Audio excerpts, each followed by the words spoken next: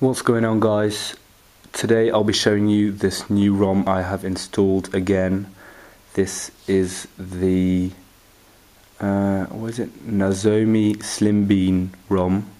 I'll just go to my phone settings. So here you can see which one it is. It is the Slim 4.2.2 build 6 official. So here it says, and it is on 4.2.2. which is very nice to see. The nice thing about this this ROM thing is that it's got these extra buttons that come at the bottom. You can turn them off if you want, but they work just like the buttons underneath on the Xperia S. So I'll just press on that, and yeah, it goes back to the menu. So yeah, some nice things I've found about it is how smooth it is again. It looks really nice like this, and yeah, really nice quality. It's got everything off the Jelly Bean 4.2.2, well, most of it. So here you've got your notification bar, and you just simply go like this. You just swipe to the right, and you can change all these things as well again. So yeah, you've got your brightness and all that. So, and you can also change your brightness, of course, at the top. So I'll just go back, and then you can just change your brightness like this, and then turn it back down like this, just sliding the bar at the top. The launcher is based on the Nova launcher, so if you go here, you can go to your Nova settings and all that. Yeah, I'm enjoying this ROM a lot, I must say. You can almost change everything again. So yeah, here are all the widgets, and here are all my apps, and you can even add shortcuts to your lock screen. So here I have my text messages, and you got your unlock thing here. You just do that onto unlock, or you can go on this one and go to Google straight away, or you slide down and then you can go onto your camera, shortcut to camera.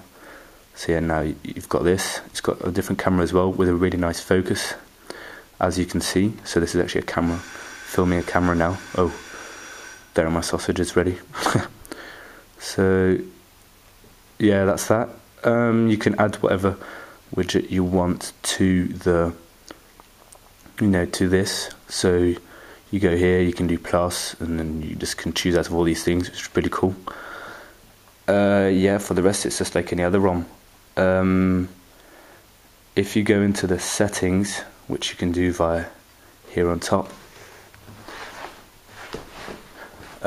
you can just toggle all these things. It's got your interface. Here you can find all your things to change about, like your notification bar and all that stuff. Yeah, sorry, it wasn't focusing on the camera then. Yeah, for the rest, you got all your normal things of the Jelly Bean. You don't have any developer options, but I've been looking around for them, couldn't find them, but you don't really need them because you've already got full priority over all this stuff. Here you got your super user. I haven't got any apps installed at this moment that are using super user.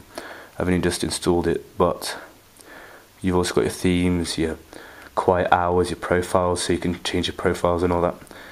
And then yeah, that's about it. The music player that comes with it is the play music from the actual official play music from the Play Store, which is pretty cool. So, and it's got a pretty cool equalizer as well. So here you got my library and all that stuff. So yeah, that's that. Yeah, that's about it. For the rest, I don't have much to say about it. Just to say that I'm looking at new ROMs as we speak, just to install and try, and just filming all the ROMs I'm using, just to let you guys know what it's like and to let myself remember what it's like. So yeah, thanks for watching. Subscribe, comment if you've got any questions, and yeah, let me know what you think about it.